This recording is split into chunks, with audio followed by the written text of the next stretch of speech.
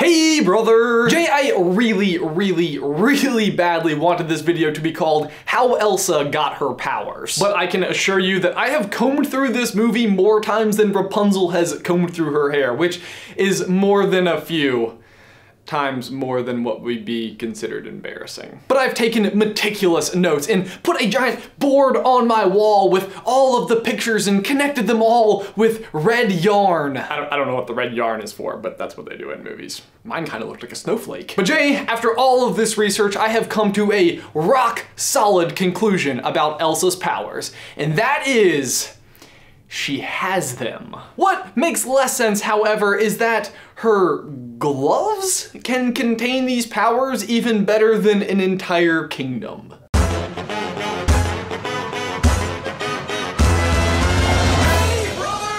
And why their dad knows where to go when she gets struck, and why he has this book, and why he knows that gloves will help contain the powers. Conceal it. Don't feel it. I'm really wishing I had some yarn right now. I know, right? It totally seems like the dad just should have had powers, or experience with powers, or at the very least like a third cousin twice removed who hiccuped a snowflake once. So where did he come up with this concept to wear gloves to contain powers? Because it totally worked. And we can see on so many other occasions where the actual removal of the gloves almost instantaneously causes her powers to emerge. Like when she's practicing holding the orb in the scepter, and when she actually holds the orb in the scepter, and when Anna steals one of her gloves and she lashes out and power only comes from the one ungloved hand. And finally, she basically fully embraces her power by removing that other glove. So gloves, something to it. Kinda weird the dad knew. Except, you know who also knew, possibly, is Hans, because later in the movie, after Elsa is captured and in the cell, she has a fancy pair of metal mittens. Aw,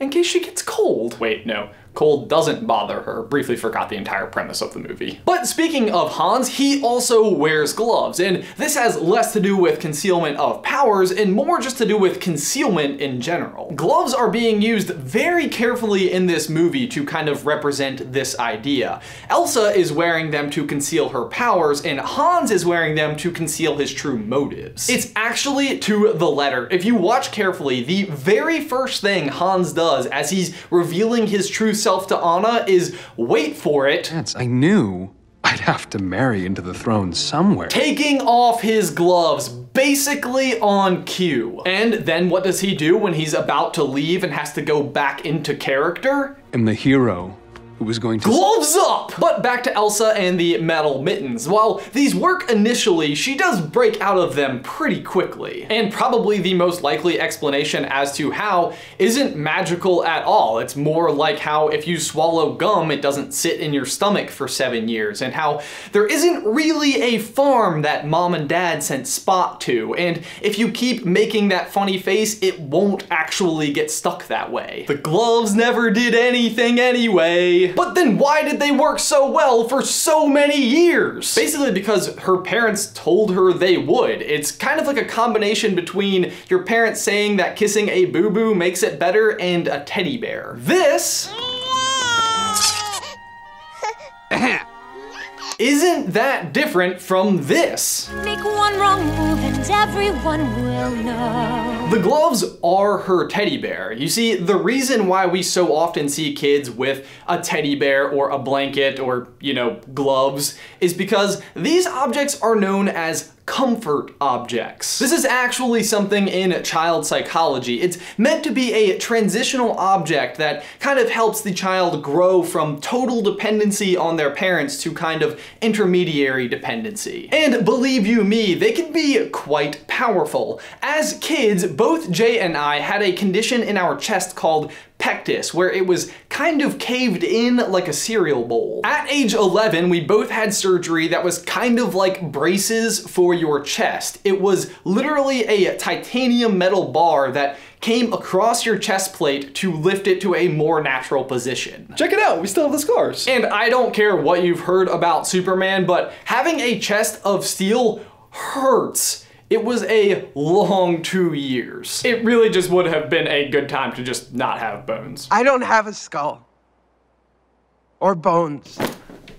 I love Olaf. Long story short, after surgery, they gave us a Hug Me pillow, aka a towel wrapped in medical tape with Hug Me written on it in Sharpie with a smiley face.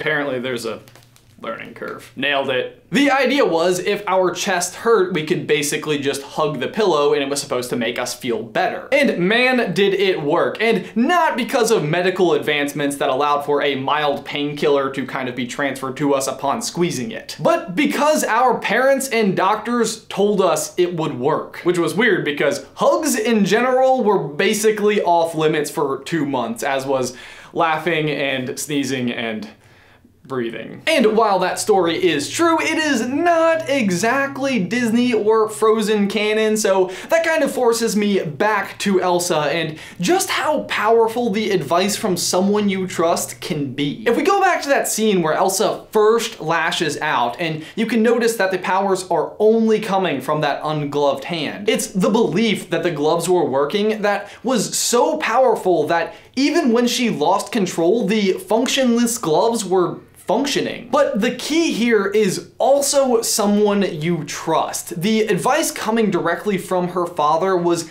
absolutely paramount to this working. Once again, if we go back to that not orb, not scepter scene, we can see Elsa remove the gloves and she's able to hold on to the candlestick as long as she's looking up at her father doing the same. It's not until she actually turns around and loses that sense of security and has that feeling of being alone that she loses control. This ties in really nicely with what Grandpappy says. Fear will be your enemy. The common interpretation of this, and even kind of how they show it to you in the sky, is that the fear of your powers will turn people against you. Sorcery. But I don't think that's the only or even best interpretation of what he says. I think really what ultimately is the greatest challenge for Elsa is her own fear of her powers and how they could affect others. Because even when she's a kid, she has pretty good mastery of her powers. She's able to create huge pillars of snow, and it's not until after she accidentally hits Anna that she starts losing that control. And then again, after she flees Arendelle and is on top of the mountain completely by herself, she loses that fear and boom, ice castle. But after she's captured and Anna's life is in danger and that fear returns, it's an all-out blizzard. Elsa's gloves work not because they hold any magical properties at all. What they hold is the trust and advice of her parents. There you go, guys. That is why we believe Elsa's gloves work. For my question of the day, did you have a security blanket or just comfort object when you were a kid? Be sure to let us know in the towel section down below. Guys, as always, thanks for watching. Be sure to like this video and subscribe to the channel if you haven't already. If you'd like to see some more Frozen action from us, you can click right here to see our theory on how Hans is a mirror, or right here to see who performed the true act of love. But Jay, that is everything I've got for you today, man. I will see you on Tuesday.